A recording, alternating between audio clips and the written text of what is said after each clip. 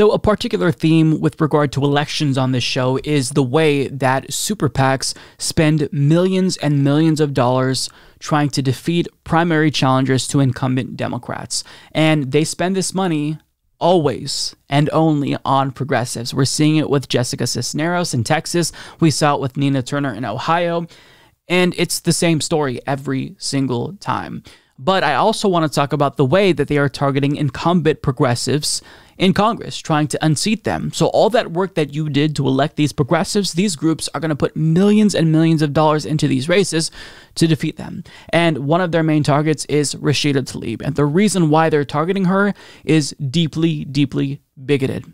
But they're not saying that, so their agenda is very insidious, but they're targeting Rashida Tlaib specifically because she is a Palestinian woman. This is Islamophobia, but they're not putting that front and center, and they're trying to hide what their real agenda is. So as Brett Wilkins of Common Dreams explains, a new political action committee backed by a major New York hedge fund and Democratic politician turned cable news commentator Bakari Sellers plans to spend more than $1 million in a bid to oust progressive second-term Michigan Democrat Rashida Tlaib from the U.S. House of Representatives in November's midterm elections. Politico reports Urban Empowerment Action PAC announced a new campaign to elect solutions-oriented Democrats to Congress. Sure.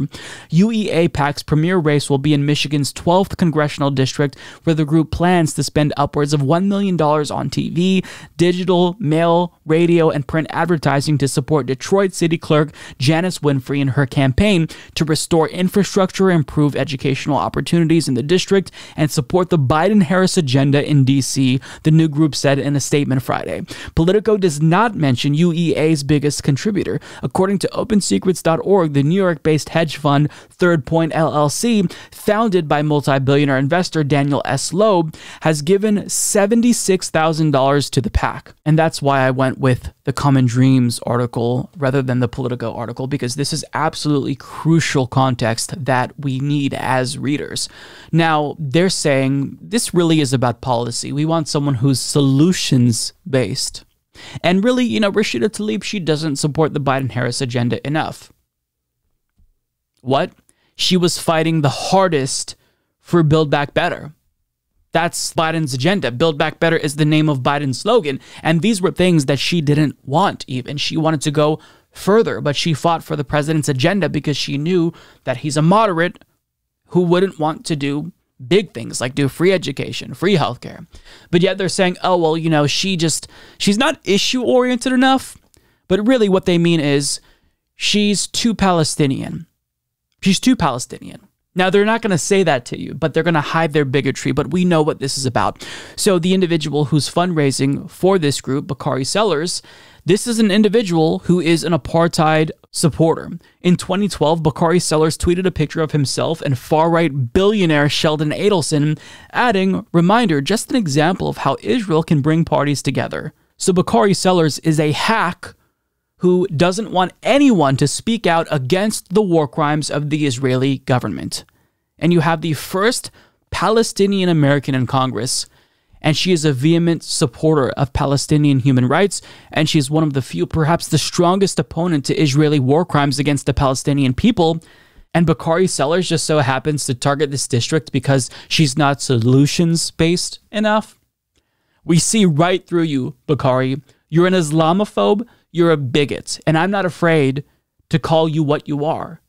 You approve of war crimes, and you think that anyone who dares to condemn apartheid should be ousted from Congress.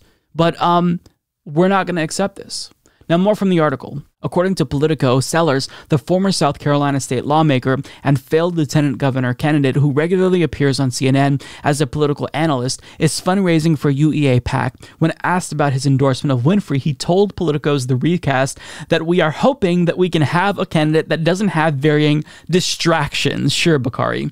Tlaib, who is a Palestinian American and squad colleague, Representative Ilhan Omar, the first Muslim American women elected to Congress, have been smeared as anti-Semites by both Republican and Democratic lawmakers for their advocacy of Palestinian rights, their condemnation of Israeli war crimes, including apartheid and ethnic cleansing, and their willingness to criticize President Joe Biden over unconditional U.S. support for Israel. And that right there is the distraction, the quote-unquote distraction that Bakari Sellers is concerned with. He doesn't like that she condemns war crimes. Bakari Sellers thinks that Israel should be able to murder Palestinians with impunity and continue to expand settlements, occupy them in perpetuity, and anyone who speaks out should be ousted from Congress. Well, fuck you, Bakari Sellers. Absolutely not. Now, I wasn't thinking about contributing to Rashida Tlaib because she's not my representative, but now I want to donate to Rashida Tlaib, and I hope that the people watching this do as well. I hope that this galvanizes people because this cannot keep happening. The same thing happened with Nina Turner. She refused to pledge her loyalty to Israel, and she is critical of them for what they're doing to the Palestinian people and critical of the Israeli government, mind you, not the people.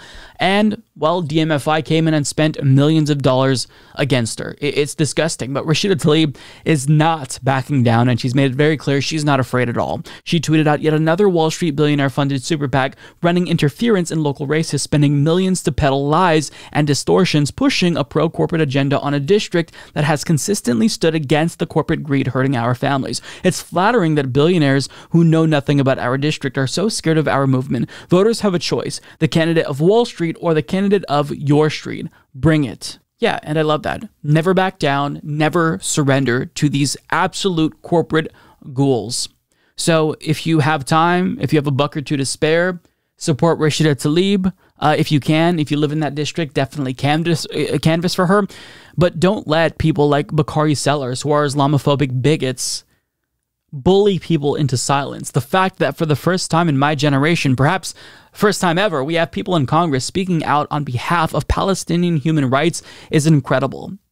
I mean, you might have your criticisms of the squad, but the fact that they're so strong on this issue, that really says something. So we have to protect what we've accomplished, and that means keeping people in power who are speaking out on behalf of human rights and not going along with everyone else who's just okay with apartheid so long as money isn't spent against them or money is spent on their behalf. It's disgusting, but that's why we've got to protect people like Rashida Tlaib. Do you enjoy watching independent news shows like the Humanist Report, the Rational National, and the Majority Report, but oftentimes YouTube doesn't deliver our videos to your subscription box?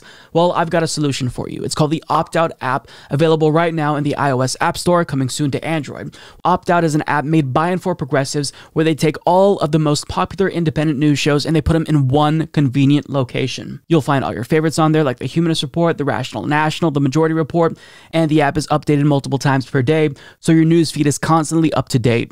If you enjoy watching independent media, this is the app to get. Download it today.